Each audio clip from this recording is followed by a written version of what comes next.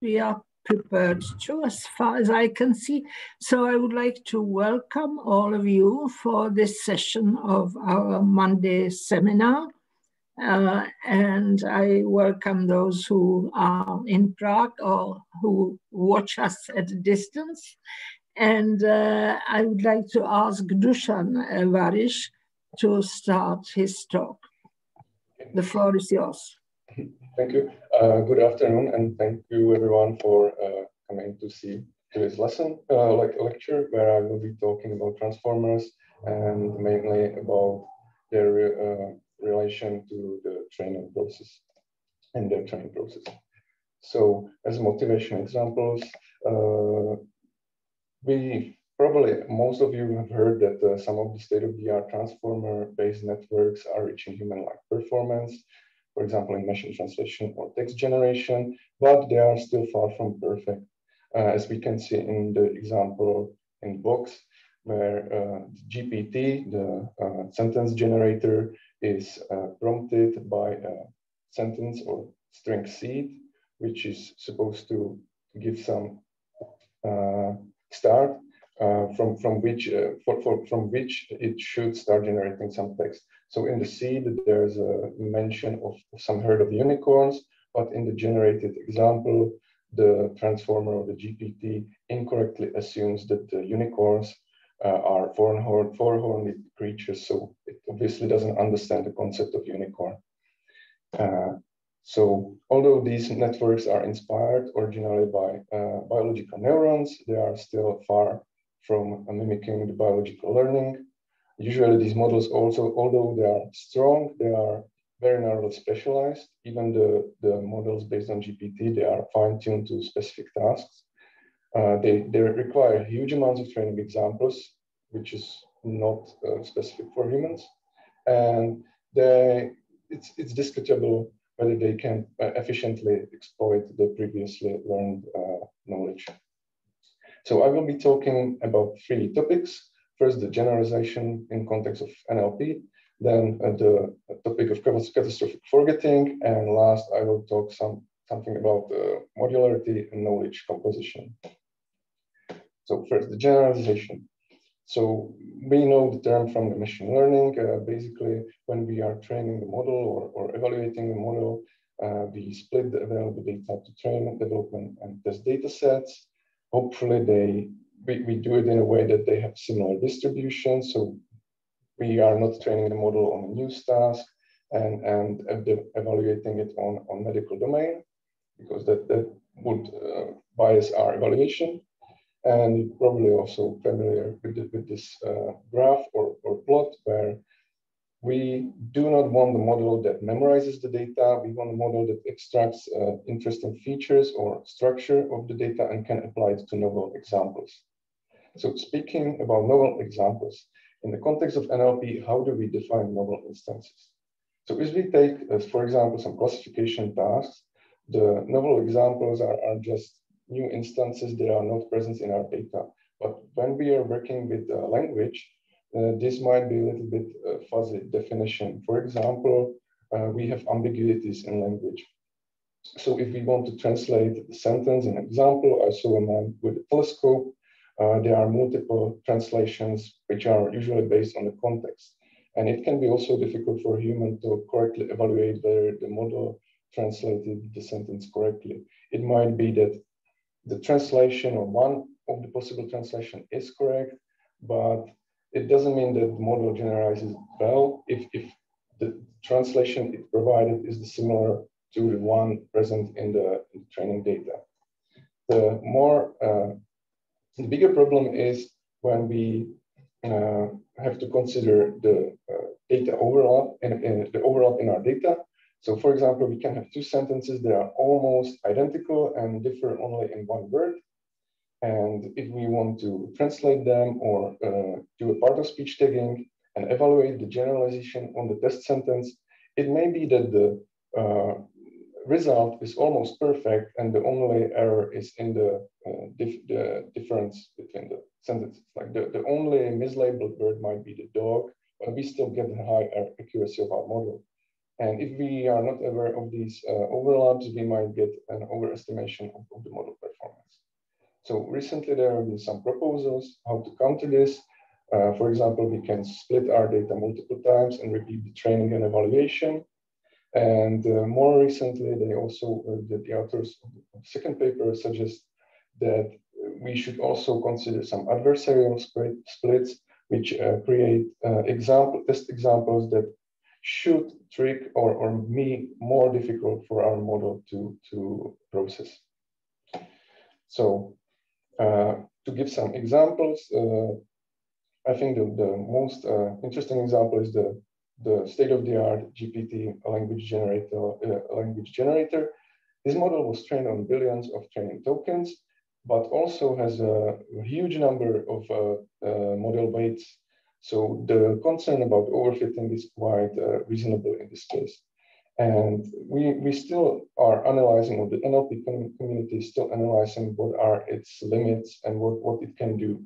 So for example, by design, we know that this model has no internal memory. It can be simulated, for example, in chatbots or similar cases by presenting the model with a previous conversation or the conversation so far, which can be the seed for the model to generate next response. Or another example, as seen on the slide, there's been a text-based RPG based on this model, where the model is taking the answers from the player, describing the situation and waiting for the player prompts. But it can be easily tricked, because if we can see in the example that the model is talking about a sleeping dragon on treasure, but the player tricks the model by telling him that he loses the treasure from underneath the dragon, and the model forgets that the dragon was actually alive when it introduced him. Another question is whether these models can do some basic arithmetics. Brown et al. In their original paper about the GPT-3 were arguing that the model can do some basic arithmetics with two-digit numbers. But if we consider how many combination of two-digit number addition equations are there, we can argue that the model just memorizes addition tables and does not do actual addition or multiplication. Another recent model or adaptation of the GPT is training the GPT or fine-tuning it on the text of philosophers, famous philosophers, and the argument of the researchers is that this model can actually, well, it can actually mimic the philosophers. The question is whether it can actually reason. So one example from their website is asking the model about his opinion on killing animals, and again the model gives an interesting answer, considers some ethical aspects of this question, but we can argue that this question can probably in some form appear in our training data. So the model is maybe just mimicking what the philosopher would say and is not doing any reasoning. So we would like to analyze this model, and the clearer the results of our analysis, the better. So how can we do it? Our suggestion is to start analyzing the models on simpler tasks. So for example, in vision in the computer vision, when they are developing architectures or models, they usually test them on MNIST, which is just a simple number labeling task. So in case of NLP or sequence to sequence, it would be good to have similar tasks. So we suggest training the models and analyzing them on some simple string editing tasks. The great thing about that is that there are no ambiguities in string editing. Like we have an operation which is well defined, and the input example, there's only one clear answer. And also we as humans can easily learn how to solve these tasks without seeing much examples. So we as humans are quite a high baseline for this. So here are some examples of input and output we tried out with our model. So the question is, if the model can actually generalize on these tasks in some way, it should probably be able to generalize to instances of length that are different than the lengths present in our training data. So how did we set up the experiment? We generate a set of unique sequences, in our case, sequences from 0 length to length 20. Then we split this data to buckets according to the length. So we have length 0 to 10, then 11 to 15, and 16 to 20. We also take the 15 bucket or the 11 to 15 bucket and split it to train, development, and test set. So there's again no overlap even within the bucket.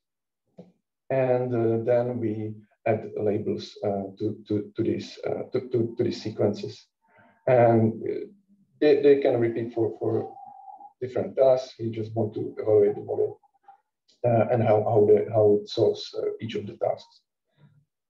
So we use a simple transformer network only with one depth 1 and single attention head, just to make the analysis more easier. And we want to also want to have a simplest model that can still solve these tasks. And for evaluation, we just evaluate accuracy based on the exact string dimension. So what are the results? Basically, the model can learn perfectly to perfectly solve the task if they are in the same length domain as the training data. And again, these are the test instances that are not present in the training data. So there is some generalization happening. Except for the reverse task where there is some error rate, and we did not focus like what are the reasons for this. But the main point is that when we present the model with sequences that are longer or shorter than the ones present in our training data, the accuracy drops significantly. Even for the shortened sentences, the not zero accuracy can be attributed to some sequences being close to training sequences, and just some the hits or the correctly generated answers might be just a coincidence or something like that. So it's nice that we've detected this problem with the toy tasks, but the question is how does the transform model behave with respect to length on some NLP task? So we repeated the experiments with machine translation. We used a much larger model, not the state-of-the-art size, but quite large for our purpose, for the purpose of analyzing this issue. We did the tokenization of the data, and based on the number of tokens, we split the training and test data to buckets according to the length. If we look at the results, we can see that the performance, okay, first I will explain, since we are comparing the models on the validation buckets of different lengths, these are not directly comparable by blood. So only thing we can really directly compare is the order of the performance within each column or each bucket, because that's the same validation data set. But we can still see that the model performs best when the length of the training data and the validation data matches. And the performance drops quite, not linearly in this case, but the closer the domain of the training data is to the validation data, the higher the performance. So this suggests that there is some overfitting happening. We also present the results of the model trained on the full chaining, which is obviously higher because this model is more general. We also looked what might be a reason behind the performance drop in these models, and it seems that the models tend to generate hypotheses of the similar length as the hypothesis or the references in the training data. So this is another proof that suggests that the overfitting to length is a potential issue. So even though it's an issue, there's a question whether we can take advantage of it. So we also ran a separate experiment when we took the 10 bucket, 20 and 30 bucket, and for each of these buckets respectively, we did a concatenation of the training examples to create an artificial 60 bucket. So basically we have now 3 artificial data set and the original 60 bucket data set that all contains the sentences of length 51 to 60. And we trained separate models for each of these data sets and evaluated them in a similar way. And we can see that this overfitting issue holds even for artificial data. Only the 10 bucket performs worse, and this might be maybe we are still investigating what is the reason behind this. It might be because that concatenating more than, let's say, 3 or 4 examples actually has a negative effect on the model training. But the good news is that there is a potential, and if we want to train models that process longer sequences, and we don't have data for that, we might try this method to augment our data. So that was that was the generalization in NLP, and now I will talk about catastrophic forgetting. So in theory, if we want to build a general AI system, we expected that it would be updated continuously because, we don't have all the data available at the same time, and that's why we need to update it incrementally. Also, when compared to human learning, when humans approach new tasks, they already have some prior knowledge that they exploit when learning new tasks. So deep networks usually suffer from catastrophic forgetting. This was already this issue has been known for several decades. And what happens when training a network on a new task? The original weights, the weights that are optimal for the previous tasks, are not considered at all during the training, and they are basically overwritten by the new tasks during the learning of the new tasks. So we also want to check this issue with regards with our toy string editing task. So we have several different edit operations, and we learn them in a sequence. Again, we only train them on the 15 bucket, so sequences from length 11 to length 15. We fix the number of training epochs for simplicity, and we also compare them to the model that's trained jointly of all the tasks together, just to see whether the model actually has the capacity to be able to learn all these tasks together. So in the table, we can see, each line presents a performance of the model trained on the task and the task before that. The arrow shows the order of training. And obviously the catastrophic forgetting is there because the model trained for a specific task only performs on that task and completely forgets the previously learned tasks. So what can we do about it? There were several methods suggested for countering the catastrophic forgetting. So first approach is regularization, based on regularizing the model weights. And this is not the standard L2 regularization we know from other machine learning approaches. This is a per weight regularization, and the motivation behind it is that it basically originates from the model on neural network pruning literature, which showed that most of the trained optimized models can be pruned quite drastically. Usually even like 90% of the weights can be discarded or nullified, and the model still performs quite well. So that means that there are some weights that are important for the learned task, and there are some weights that are completely irrelevant. And if we, and the regularization-based methods focus on this by introducing a regularization term that motivates the model to update the weights that are not important for the previously learned tasks. So another possible approach is, let's say, adapter-based method, which is the currently go-to method with the GPT or BERT-like models. So we take a huge network, learned or trained on a huge amount of general data. So in case of BERT, it's language modeling.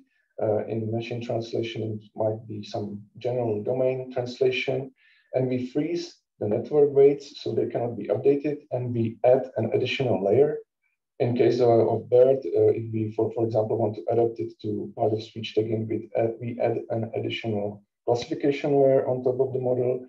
In case of MT, there's been recent work suggesting adding an adapter or a feed-forward layer after each transformer layer that will learn domain-specific weights. So the third method, and this is quite a novel, and from what I've been checking out, it might be quite a pain to implement. So this method is based on a replay, and the idea is that instead of jointly training model on all the available tasks, we learn the tasks incrementally, but the previously learned tasks, for the previously learned tasks, we keep a small sample of training examples to kind of refresh the memory of the model after a certain period. And there's been also suggestion of not keeping samples from the previous task, but instead having a separate network that learns how to generate similar examples from the previous task and use them for a replay, which is useful because we don't need to keep the previous the data for the previous task. So in our case, we focused mainly on the elastic weight consolidation, which is the regularization-based network. So in the figure below, you can see that when we are learning two tasks, usually they have some area of optimal weights. And based on the joint or experience with joint learning, we can assume that there is also an overlap of these areas where there are weights that are optimal or almost optimal for both tasks. We would, when training the network to learn the task B and not forget the task A, we would like to move towards that optimum overlap. But usually without any regularization, we move towards the optimum only for the new task. So nice thing about the elastic weight consolidation is that it has a nice Bayesian motivation or motivation in Bayesian statistics. So let's assume that we have two data sets, one for each task. So if we assume the joint learning, that is just finding a most probable or finding a set of parameters that is most probably given the available data. But in the context of joint learning, we do the same, but we do not only optimize the likelihood of the data for task B given the network parameters, but we also want to consider the probability or the posterior probability of the parameters given the original task A. So the key question is that since we are updating the weights theta during the training, how do we compute the probability, the posterior probability for the original task? We do not have the original weights, so and it would be quite costly. So to solve this, the authors in the original paper suggest estimating it through a multivariate Gaussian. And basically, the mean of the Gaussian is the values at the end of the task A, and the variance of these Gaussians is a diagonal of the Fisher information matrix. So what is Fisher information? Fisher information was created. I think it came up in information theory.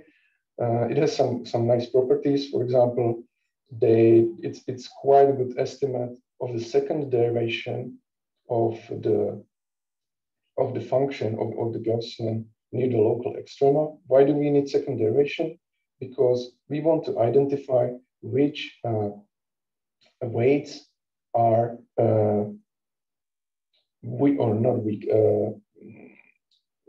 sensitive to updates with respect to the original task.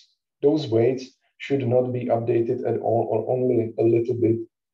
Otherwise, we would our performance of the original task or task A would drop significantly.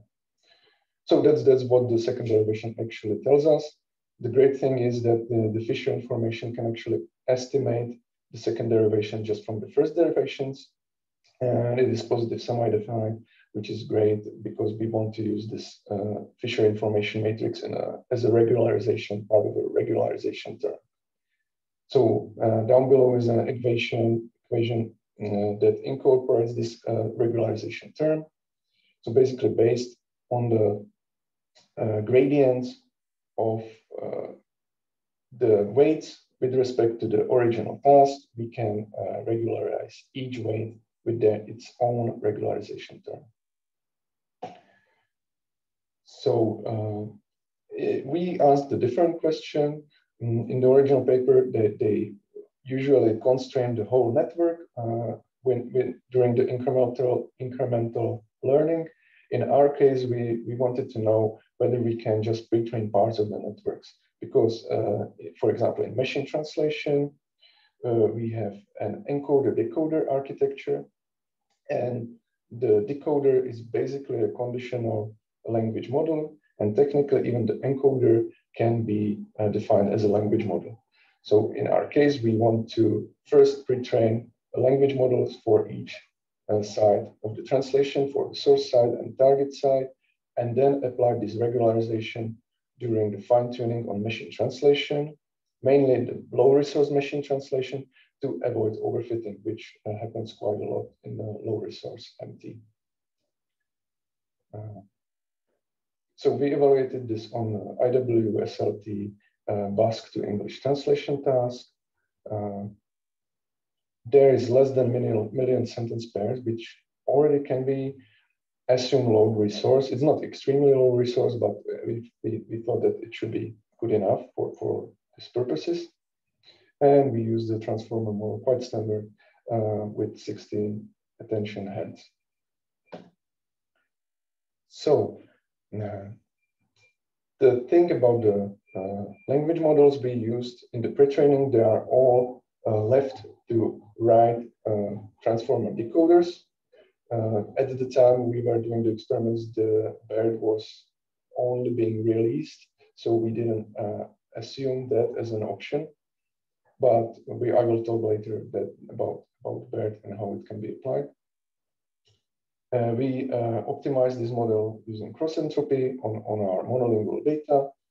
And to estimate the Fisher information, we compute the derivation or the gradients on the development set present in our bilingual IWSLT development dataset. Okay.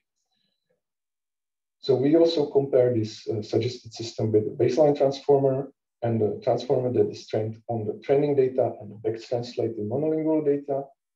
And there was also a suggestion of using a language modeling objective for regularization instead of a weight-based regularization term. So that is the third system we are comparing ourselves to. So as we can see, the back-translated, the model that was using back-translated data dominates everything, which is quite sad. And another interesting thing is that when we are only regularizing the source side or the encoder, or when we are regularizing the whole model, the performance drops quite significantly, which we think that this might be because the incompatibility between the encoder pre-training and the encoder role during the machine translation. because during pre-training, we only consider the left context of each word, but in machine translation, during machine translation, the encoder actually considers both right and left context of each word. So it might be regularized too much. We have a slight improvement on the target side regularization, but yeah, it's not that significant. So as I was saying, we were suspicious about incompatibility between the encoder, the left-to-right language model used for encoder pre-training and the encoder role during MT. So we looked at the performance of the model when we only pre-trained encoder of a certain depth, and the rest of the encoder was randomly initialized and not regularized. And you can see the more deep the encoder, the deeper the pre-trained encoder is, the lower the performance. So this is another support for the claim about the incompatibility of the encoder pre-training.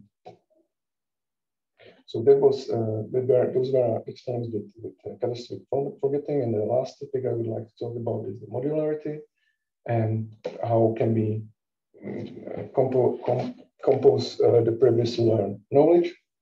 So again, the motivation is based on some previous works in linguistics and some in cognitive science. You are probably familiar with the quote from Noam Chomsky where he suggests that humans can actually create novel sentence examples with only a limited set of rules and a vocabulary.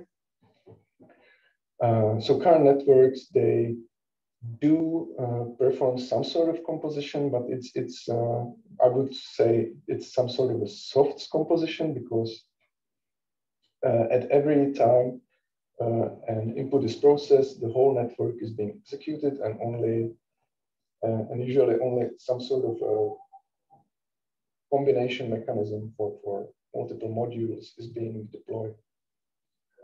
So ideally, we would like to have a network that chooses which parts of it should be executed for a given example.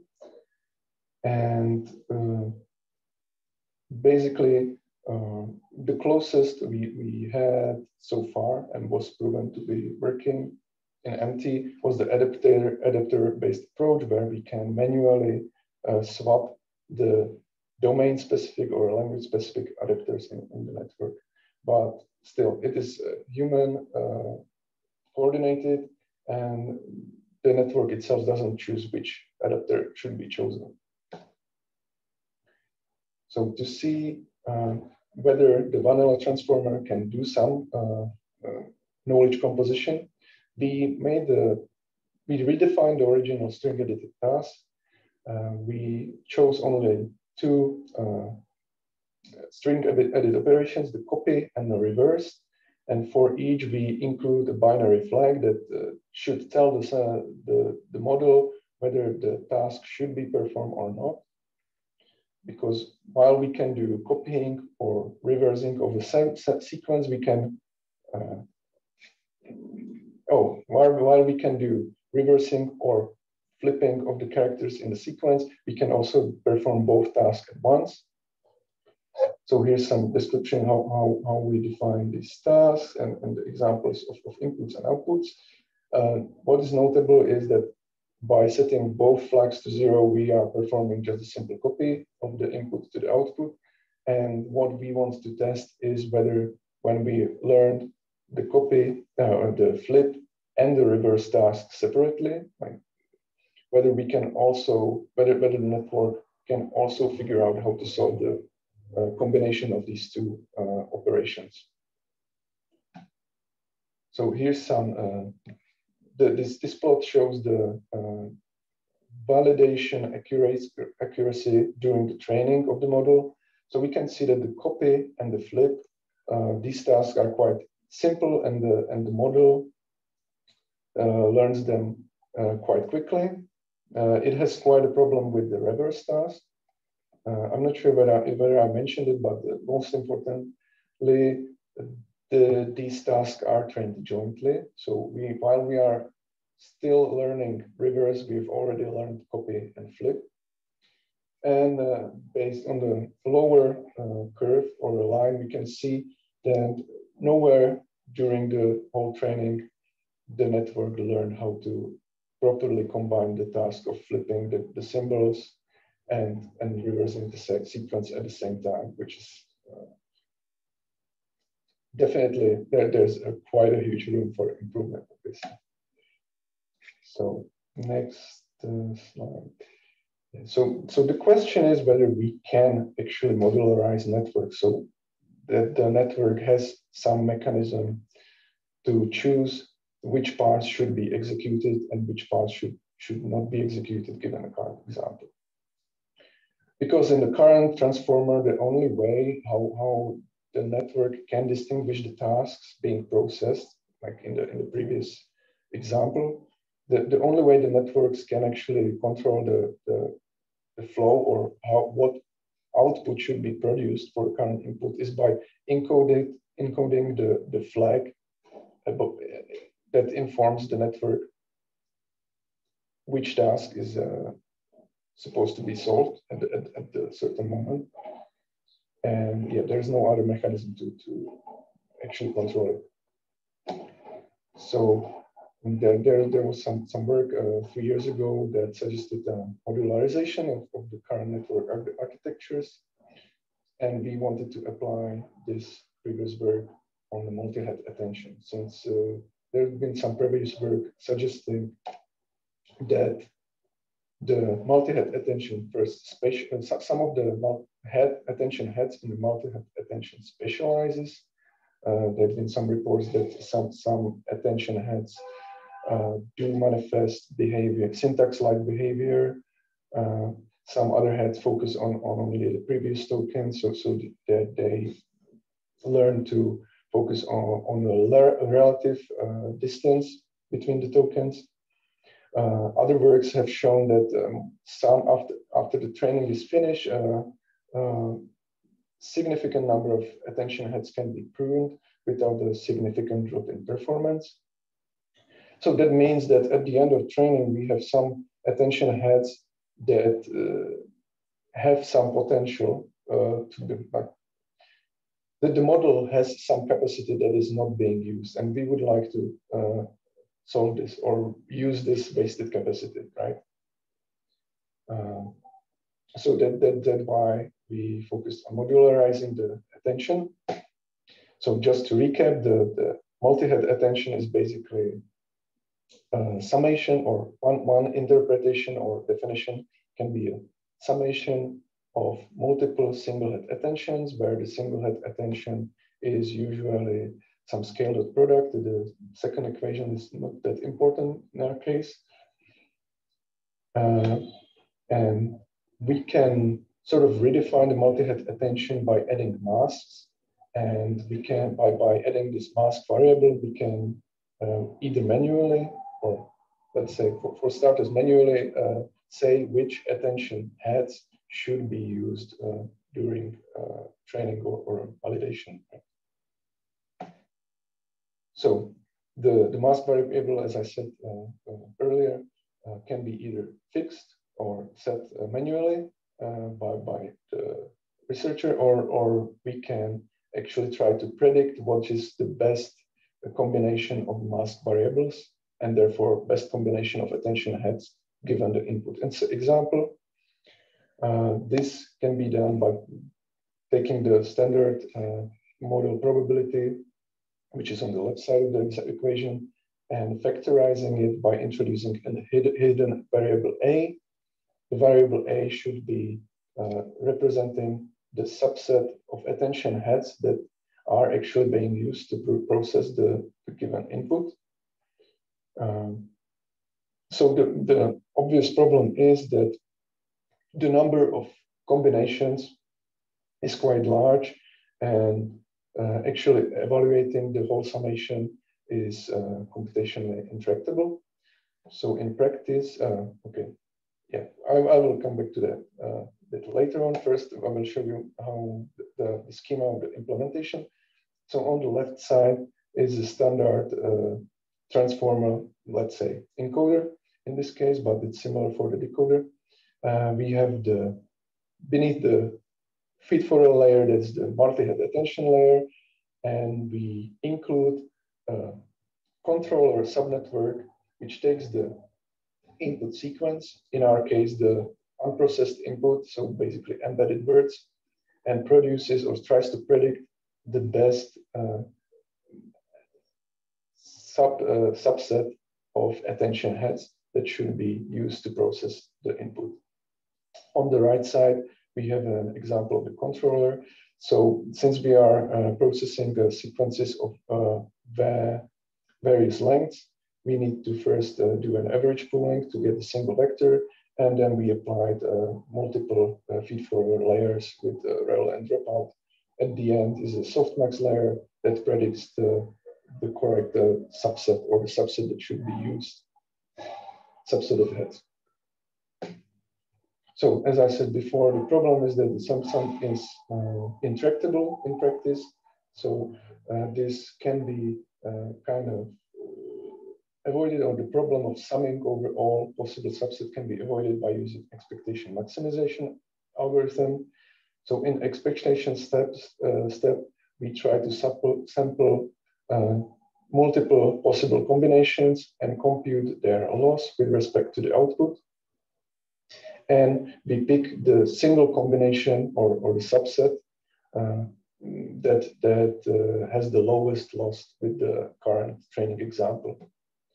Then in the maximization step, we actually take this loss of this specific example, or not specific example, the loss with respect to the chosen module subset, and use it for the model update by computing the gradient.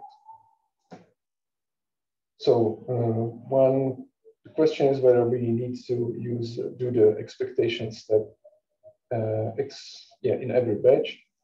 Since it is quite costly, we need to compute loss for multiple network executions. So usually we perform the expectation steps only every n batches, and we store the best module combination so far for the maximization step.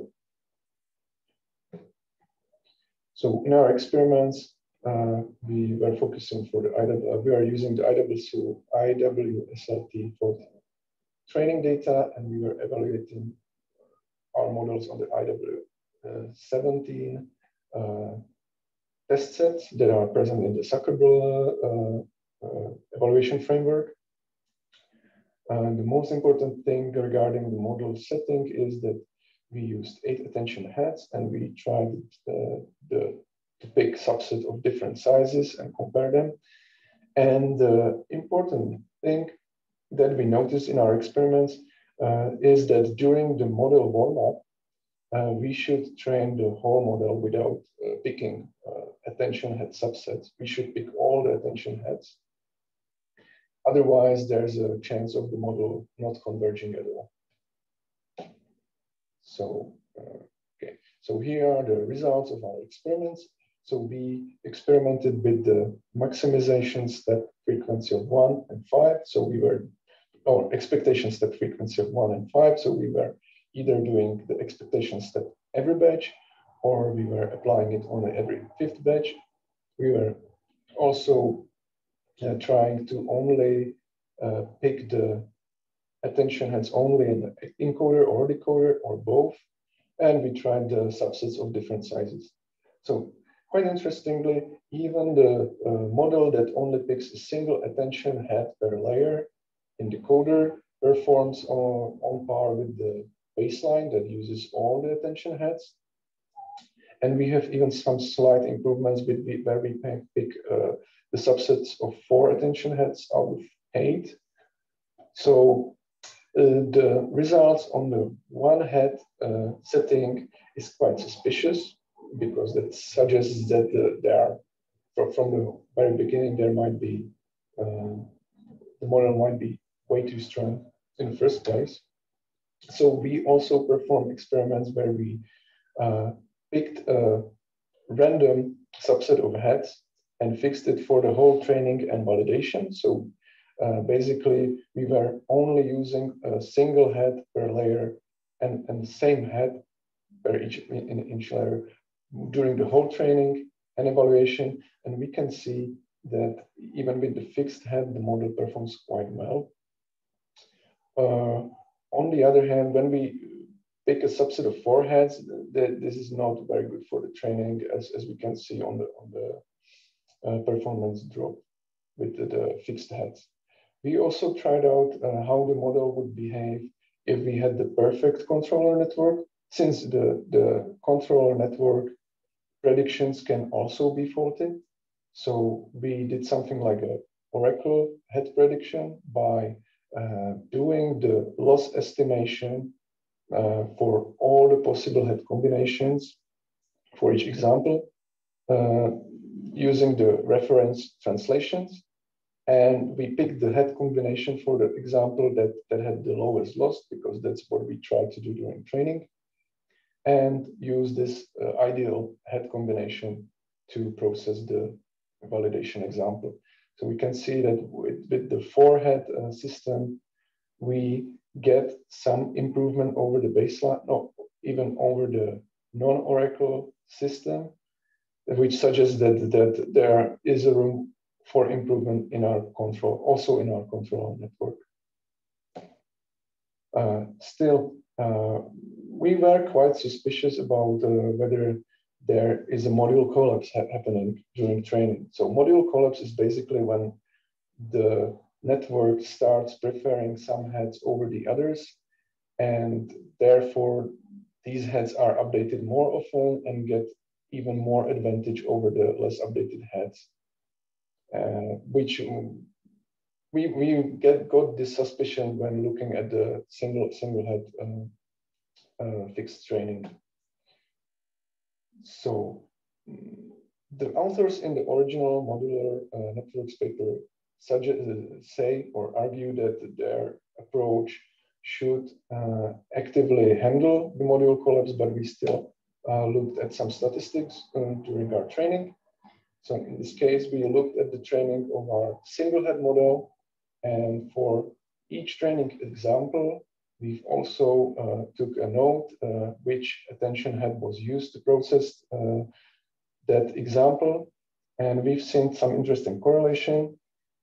So basically, after we trained the model, we tried to evaluate its performance on validation data using each by fixing the attention heads. But we evaluated, to give a better example, we have 8 options, because we have eight heads to choose from, and we first translated our validation data using the first head, then the second head, then the third head, and we got the scores for each of the heads. And we also looked at the number of times the head was picked during the training for the maximization steps, which resulted in the following scatter plot. And we can see that there is some correlation between the exposure of a head and the overall performance of the model using only that single head. So that is a problem that needs to be solved in the future, because obviously this leads to imbalanced training. So to give some final remarks regarding this talk today's talk, the most interesting issue is probably the overfitting on the sequence length, although there is a chance that we might be able to exploit it in the future by augmenting our data artificially, and this has to be explored in more depth in the future. Another thing we've learned, or at least I've learned doing these experiments, is that the composition or the incremental learning in transformers is much more difficult, or implementing it is much more difficult than in the toy examples on NIST or the classifications, where most of the related work has been done so far. So bridging the gap between the simple classification data sets and the application in real NLP tasks and models is quite huge. And similar applies for the knowledge composition like we still don't know whether we can just apply the composition as I was showing before with the modularized attention, or whether we actually need to redesign the network in a more sophisticated way to actually achieve the knowledge composition. Another argument is whether some tasks actually can be decomposed to simpler tasks. So this is another thing that needs to be considered. And one last thing I forgot to mention is that that's the thing we can leave for the discussion. This basically analysis why the performance with the modularized attention wasn't that good, but yeah, I leave it for the discussion. So thank you for your attention, and please, I'm looking forward for the questions. Well,